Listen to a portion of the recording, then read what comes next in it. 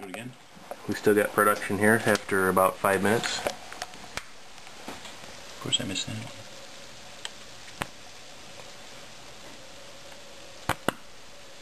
Yeah, we definitely have some hydrogen or HHO gas, I'm not sure.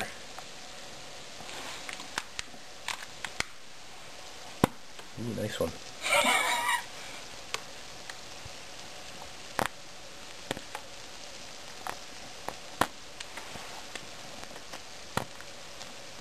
That's a good one. Good one. Still running off of Yeah, 10.21 volts. See if the battery temperature went up on these things. It was 90 degrees before. Nope, it's actually dropped, went down to 89 degrees.